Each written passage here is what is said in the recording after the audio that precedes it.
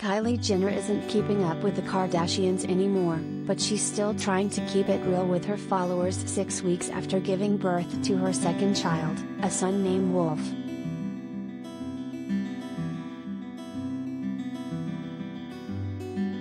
The reality star, who shares Wolf with rapper Travis Scott, opened up about her postpartum journey in a series of Instagram stories on Monday.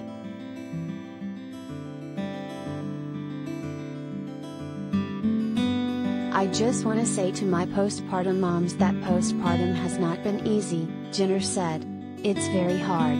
This experience for me, personally, has been a little harder than with my daughter.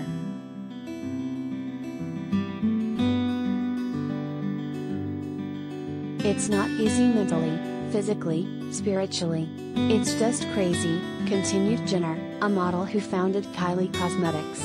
"I didn't want to just get back to life without saying that. For other moms going through it right now, we can go on the internet and it might look a lot easier for other people and put the pressure on us.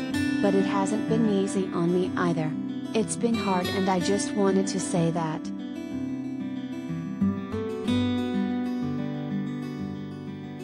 "It's okay not to be okay," Jenner concluded.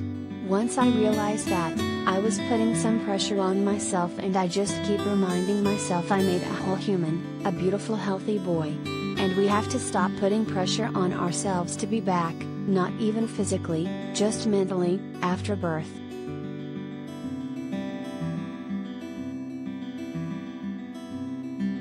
Jenner, who has notoriously been private about both of her pregnancies, gave birth to Wolf Webster on February 2nd.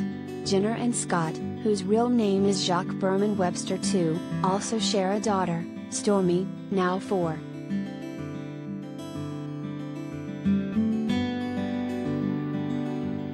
In other Kardashian-Jenner family baby news, Kourtney Kardashian and her fiancé, Blink-182 drummer Travis Barker, recently made headlines when they spoke about wanting a baby together.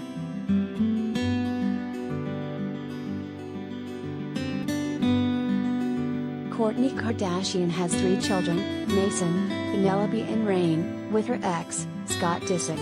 Barker shares 2 kids with his ex-wife, Shanna Moakler, Alabama and Landon Barker, and Moakler's daughter Ashiana De La Hoya.